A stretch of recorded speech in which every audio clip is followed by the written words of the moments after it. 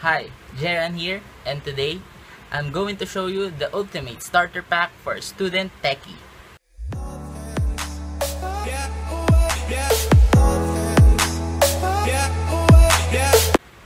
Pasukan na naman.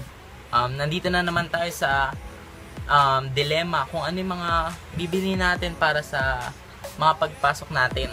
Yung mga gagamitin natin sa school, yung mga technical equipment, kumbaga mga gadgets natin para matulungan tayo sa school. Hindi lang to para sa akin, itong guide na to, para rin to sa mga magulang na gustong bilihan yung mga anak nila ng mga gadgets na makakatulong sa school nila. But this one is a budget friendly list na mga pwedeng gamitin ng mga anak nyo or nating mga estudyante sa school. Well, unang-una, hindi ito mawawala sa mga kabataang katulad ko ay yung cellphone. So, ano nga ba yung pwede nating choices para sa cellphone? So, I got here Lenovo K4 Note. Diba? Yung presyo nito is around 10,699. Pero kung depende naman sa iyong gagawin, kung you're a gamer like me, na mga gusto maglaro kahit sa phone, pwede to. This is the best one for you na ang budget mo ay mga around 15,000 and below kung sa Android. Okay? Now, kung ang gusto mo naman is iOS, I have the best one for you. It's the 5S. The iPhone 5S. Medyo outdated na. I mean, lumang version, but it performs well. Like, ngayon, I'm using it as my record cam. Look. Ba? There. It's the 5S. Kung gusto niyo yung mga maliliit lang, compact companion para sa inyo, well, the 5S is just for you. Now, punta naman tayo sa laptop mo. Bale, ito yung gagamitin mo para sa paggawa ng mga presentations, yung mga para sa thesis, para sa reports mo. Well, para sa laptop choice ko, it's the Acer Aspire E14. It has Intel Core i5 4th Gen. That's 1.7 GHz hanggang 2.7 GHz. 4 GB DDR3 memory and 1 TB ng hard drive.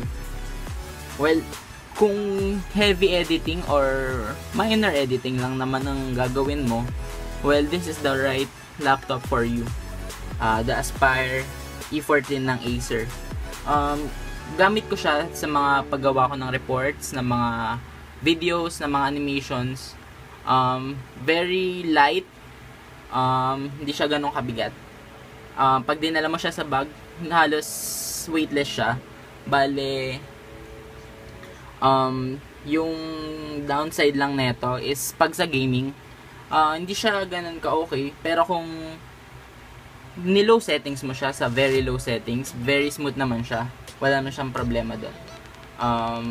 Never pang naghang sa akin tong laptop na to. Tsaka very responsive yung kanyang environment, and that's it. Okay, another tech naman para mag-go along with dito sa laptop mo, sa netbook. This is the one, Targus wireless na mouse. Very convenient siya kasi wala na siyang wire. Pag dadali mo siya sa school, i-plug mo lang to sa laptop mo and you're good to go. You have a very good responsive. Bali yung range nito is 2.4 GHz. Okay. Tignan natin kung gaano siya kabilis. Okay. Very easy to use.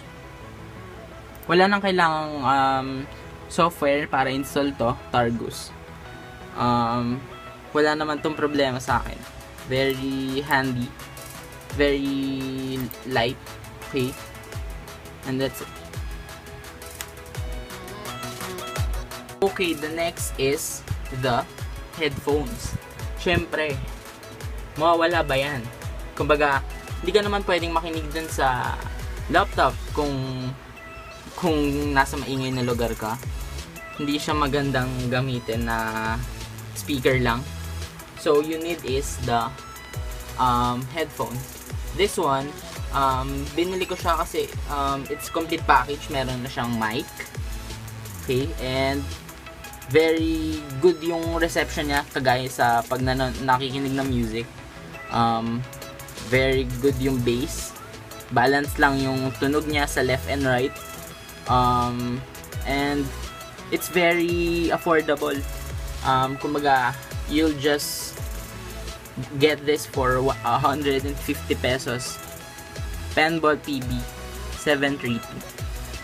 Okay, 150 pesos and you're getting a lot for your money. Good bass, balanced sound, hindi tunog lata. And okay, that's it. Okay, next up is your camera. Well, kailangan mo to kung gagawa ka ng mga videos para sa presentation mo. And very handy, very compact. This is the Canon Exus 145 camera.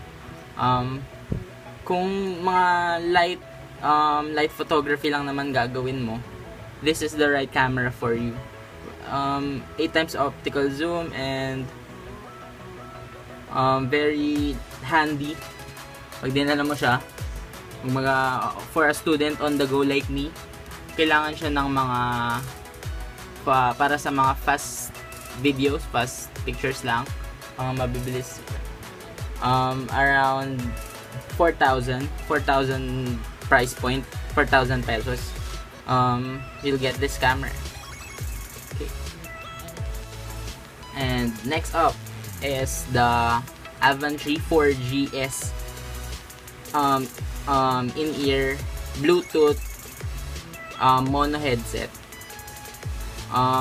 Ginagamit ko to kasi 'di ba hassle kumbaga maglabas ng phone sa public, which kung meron ka nito, hindi mo na kailangang ilabas. Just click the button there and you'll have your call. Very clear yung headset na to.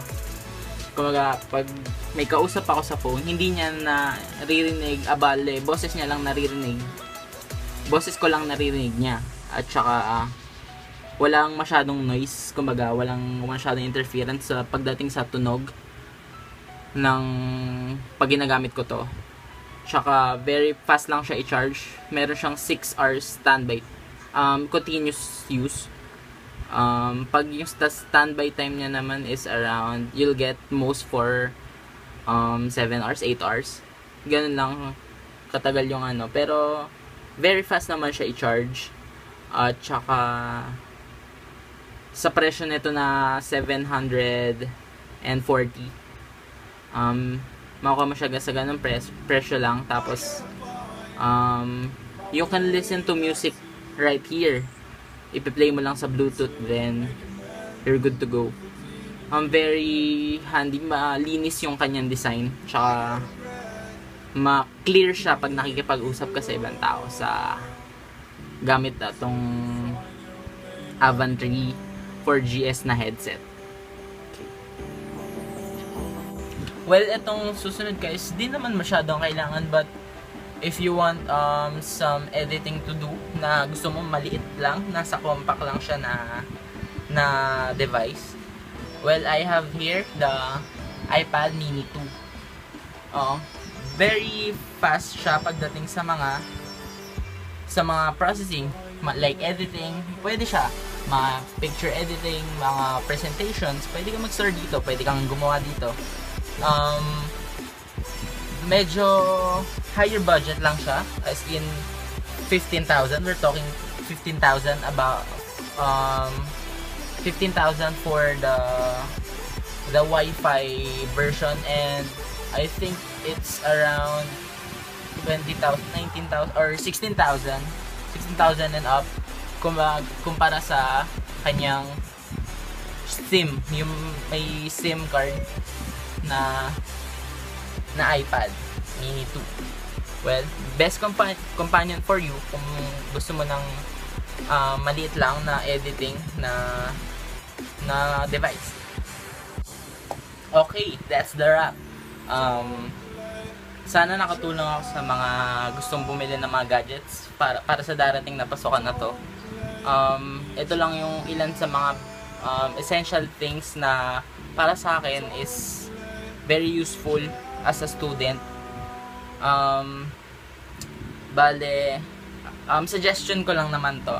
Kung may gusto kayong i-edit dun sa mga na-suggest ko, kagaya ng phone, hindi naman lahat tayo is have a higher budget ng 10,699.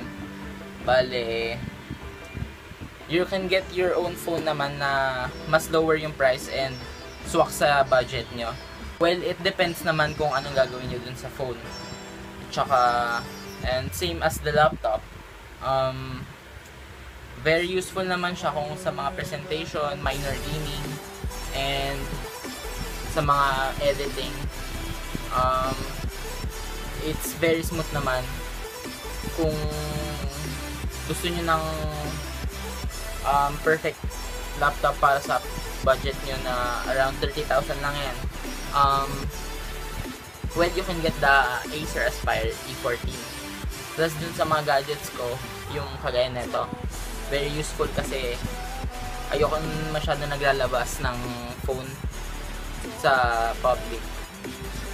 Very useful siya na in terms na wala nang hassle. Pipindutin mo na lang itong button na to, makakausap mo na yung tumatawag sa'yo, and well, Pilipinas to. Nasa Pilipinas tayo, hindi ganun ka-secure yung cellphone natin pag nilabas natin sa public. Well, sa camera naman, I'm using this for almost 2 years. Good siya sa mga video presentation, sa mga biglaang video presentations. Madali siyang gamitin and matagal siya malobat, and good na rin yung lens niya, yung megapixels na sa cam. And the headset, para sa mga kung nag-edit ka ng video, kung gusto mong mas marinig na clearly yung ginagawa mong video, this is the headset for you, the Penble PB732. 150 pesos sa ECTC. Nabili ko siya sa ECTC na 150 pesos. Very good quality yung tunog niya, and it doesn't sound cheap, kumbaga. Pag pinakinggan mo siya, para siyang mga premium headset. Okay. And the mouse, lastly, very useful, very compact, very convenient na dalhin sa school, sa bag. Hindi mo siya mararamdaman actually. Ilagay mo lang siya sa isang gilid. Tsaka very durable siya. Yung clicks niya is tactile. And that's it. 490 pesos lang to. Okay, kung i-add natin silang lahat, we have the Acer Aspire E14 na around 32,000, at the most 32,000, and the Penble Headset for editing, it's 150 pesos. The Targus mouse, wireless mouse, it's 490 pesos. The Avantree headset is 790 pesos. The Canon Ixus 145 is 4,000 pesos. And kung gusto mo tong phone na to, Lenovo, it's 10,699. It comes with a free VR headset additional. And the iPhone 5s, kung gusto niyo ng iOS, is the best phone for you. Very compact, very small, very good camera quality. It's nowadays, wala na kayong makuha ang brand new nito. Puro refurbished na. Pero nasa around 14,000 below na lang yung price niya. And that's it for our video na starter pack na mga student or incoming college student na techie na nasa budget conscious, medyo budget conscious na setting. That's it, and again, I'm Jeran, and thank you for watching the video.